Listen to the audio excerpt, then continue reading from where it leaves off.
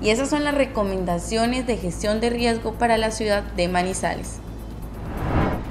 Obras en la ciudad de Manizales para mitigar el riesgo en la comunidad. La directora de la Unidad de Riesgo tiene estas recomendaciones para celebrar estas fechas especiales de forma segura. Desde la Unidad de Gestión del Riesgo, nuestro objetivo ha sido la protección de la vida.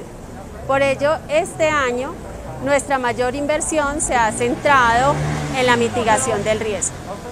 Desde la Unidad de Gestión del Riesgo, ejecutamos 38 obras de estabilidad. También estamos trabajando en un convenio con Corpo Caldas, donde al momento se han ejecutado 10 obras de estabilidad en sitios críticos. Y adicionalmente se están ejecutando las obras en el sector rural que han sido financiadas por la Unidad Nacional de Gestión del Riesgo gracias a los convenios interinstitucionales y a la gestión que se ha hecho ante el Gobierno Nacional. Nuestro programa de prevención también incluye a las guardianas de la ladera.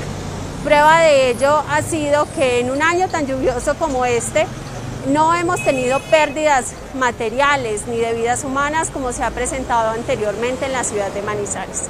Igualmente seguimos trabajando con el Cuerpo Oficial de Bomberos, donde hemos fortalecido el parque automotor gracias a las gestiones que se han realizado ante el Gobierno Nacional.